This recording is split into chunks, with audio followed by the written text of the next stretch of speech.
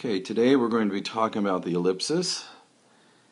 The ellipsis is three dots used to show that words have been omitted from a quotation. You can see the definition right here.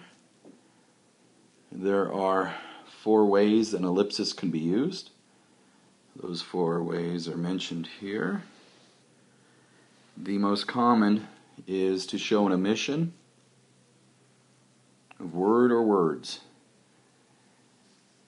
Examples of ellipsis, excuse me.